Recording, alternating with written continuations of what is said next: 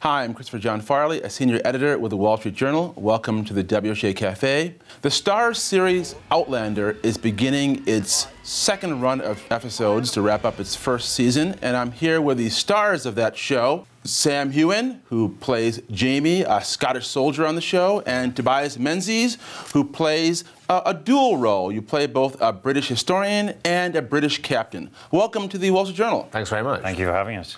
Now, for people who are just joining the show as it ends its first season, Tobias, can you wrap it up? Can you catch them up in like 30 seconds or less? Yes. Okay, quite a challenge. The story begins in just after the Second World War in 1945.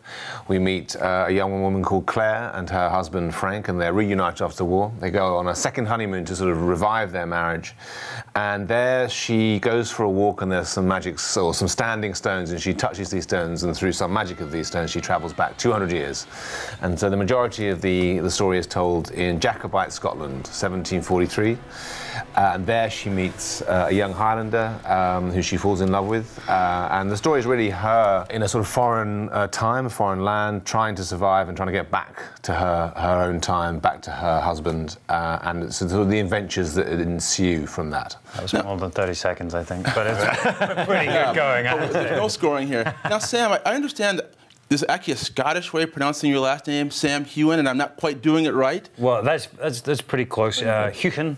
Okay. Yeah, it basically sounds like if you're trying to spit or pull up some phlegm. I think it sounds pretty realistic. Now, you were born in Scotland, and I'm wondering, doing this historical show set in 18th century Scotland, did you learn anything about your homeland you didn't know before?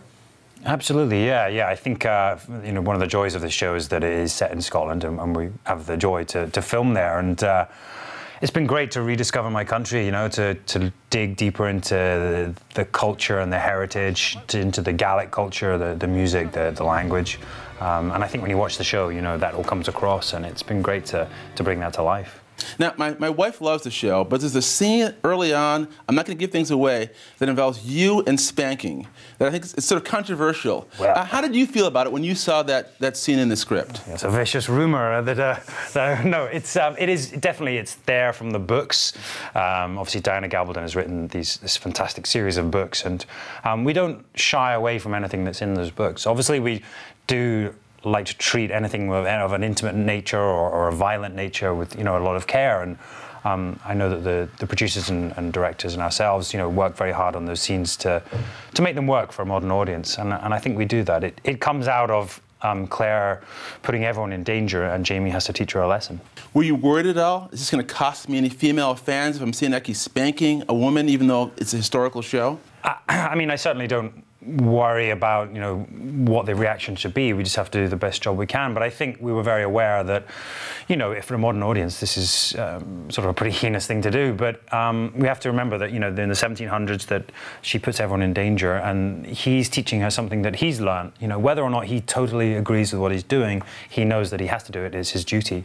And then fallout from that is that their relationship is tested, that they have to find some common ground, and ultimately it pushes their relationship forward. I mean, 50 Shades of Grey is anything to go by. It's yes. A bad thing. Well, this is not to be about pleasure, but there may have been some pleasure taken in it. I don't know, but yeah, for sure, it's an element in the books, and there's a lot of other dark elements in the book as well. So it's sort of the 51st shade of grey, basically.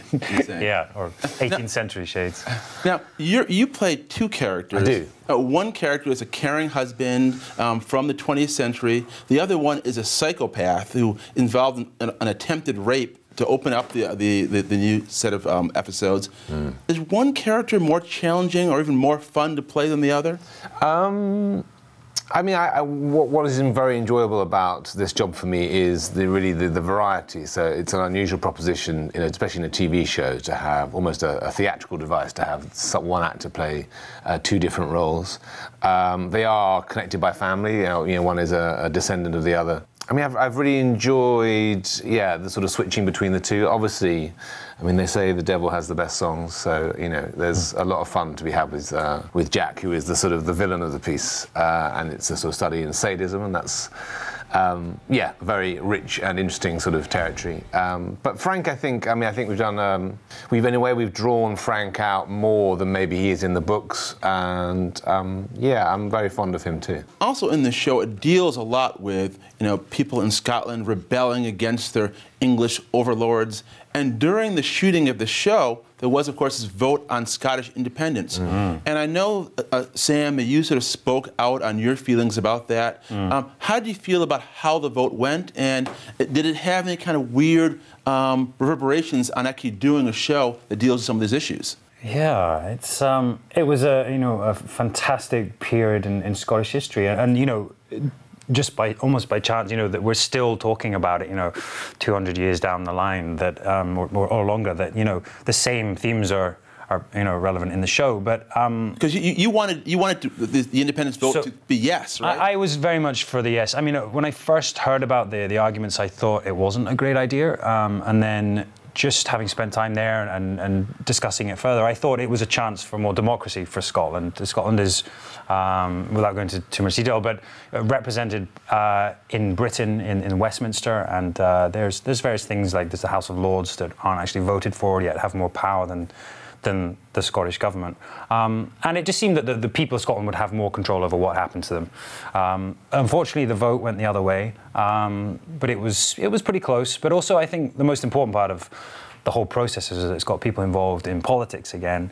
There's, up until recently, there's been a lot of apathy and voter apathy, and the ratings have been very low. And in this, I believe it was like in the low 90% of people turned up to vote, and it's got people talking again about politics, and I think it's going to be good for British politics as well. And I'm wondering, Tobias, as a Brit, were you emotionally involved in the Scottish independence vote, or did you think, were you just sort of watching as an observer? Yeah, I mean, I went through. It was obviously a very interesting place to be working at that time.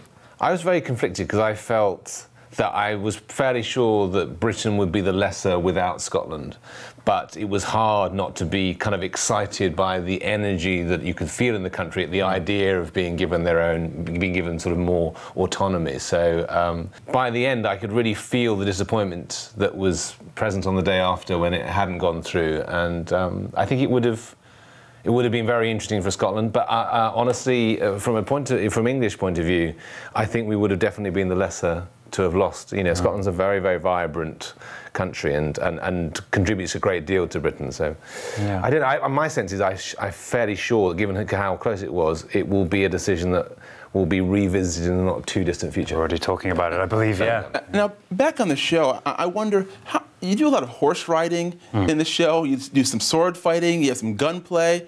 How do you prepare for those scenes? Did you go in knowing how to ride a horse, to sword fight? I mean, these things that you knew just growing up somehow? No, I think every actor, we always like to maybe slightly embellish what's on our CV. And if you look on any actor's CV, it will say you can ride a horse. Yes, ride a horse. All true. Juggle, tightrope walk. Exactly. Anything you want, I can do it. I think it's on my CV too, and I'm a journalist. Exactly. So.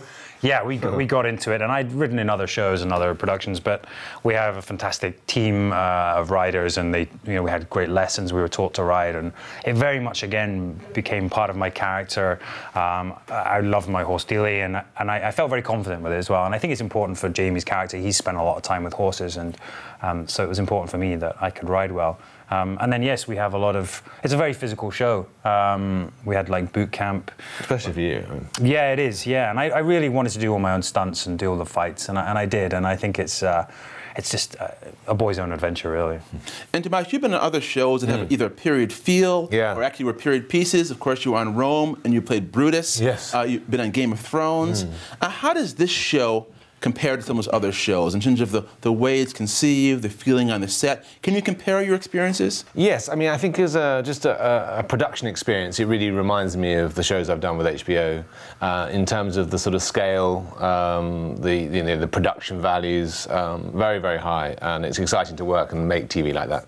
As a piece of television, I think it's very different from... Certainly different from Thrones, and I know there have been some comparisons, but for me, I think it's a very different beast. Obviously Thrones is an invented, imagined world, The books that Diana has written are rooted very definitely in a very definite period of history, which is on one that I don't think people know a lot about. So it's been quite exciting. One of the interesting things about the show is bringing that period of history to people's attention. Yeah, and part of the attraction of the show is that idea of time travel, of the romance of maybe being back in the 18th century in Scotland. Now, from my feeling, I would want to be back there. I like the 21st century. I like having a vote. But you guys, would you want to go back to that time? Is that something that would attract you if you had the choice that Claire, the character on your show, has of traveling back in time? Would you want to do that? Wow. There's a simplicity that's appealing in that, you know, a man's word is his word, and it seems that, you know, you say something and you don't do it, then you can be held to account. And I think, you know, maybe it was a bit more brutal, that kind of you know, policies or sort of moral code, but in a way there is something appealing about it, a bit more freedom. But yeah, no, I don't think I'd last very long. I agree. I mean, there's something thrilling about the sort of, I guess, the genuine freedom that you get, a sense that there was, and that came obviously with a lot of danger, a lot of responsibilities. But I don't think I would last very long with the dentistry they had then. No, but we're entering a period as well where, you know, things are very much about to change. You know, we find out very early on that this group of, you know, this race of people, you know, the Highlanders, the Gaelic culture, they're doomed. They're going to be wiped out. And Claire realizes this from the Battle of Culloden and the clearances that happened afterwards. So there's this element that the world is going to change. You know, that the British Army are there and that they're going to change the landscape. And I think that's quite exciting. Well, Sam, Heughan, Tobias Menzies, the show is Outlander, finishing up its first season. Thanks a lot for coming to the Wall Street Journal. Thanks a lot. Cheers.